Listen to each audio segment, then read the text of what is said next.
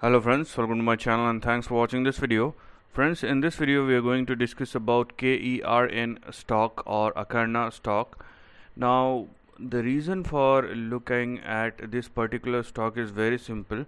Now it's been moving down for the last 2 years, as you can see from the highs of 2019, and now this is not a company right now which looks like is going to close down tomorrow. But if you are looking at the price, it is near to nothing. It is near to zero, and that's where you can at least get a feeling that a trading bounce back is quite possible, and that's why we are looking at this particular stock. So let's quickly analyze KERN stock. But before that, if you haven't yet subscribed my channel, just hit on the subscription button. Also hit on the notification bell along with the all button to get my updated video notification. Now what do we have here? We have 0.14, which is your immediate support, whereas 0.13, which is going to be your stop loss on the downside.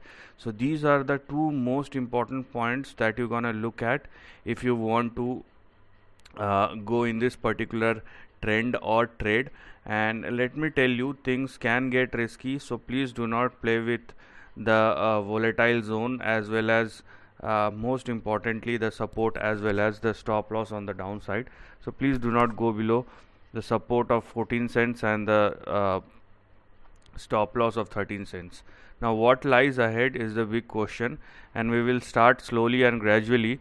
So the first target that we are looking at is going to be 31 cents, and then we have 36 cents. The third one is going to be 52 cents.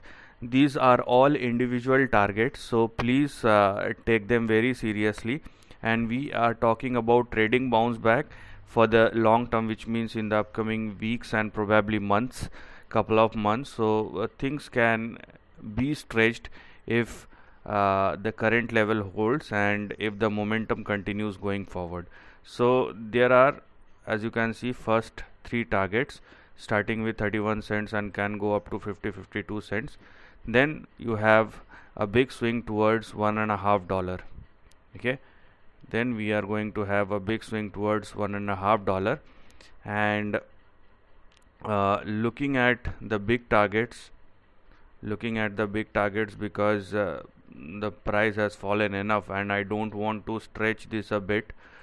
Still looking at a big target, if the stock moves beyond $1.5, you have 2.2, and the big target that we are looking at will be in between 3.2 and 3.7.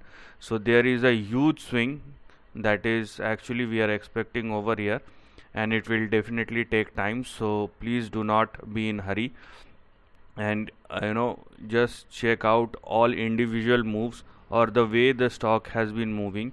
You need to make sure that the stock must not go below 0.14 and 0.13, and you have all the upsides in front of you going forward. So this is the end of the video. Thanks for watching.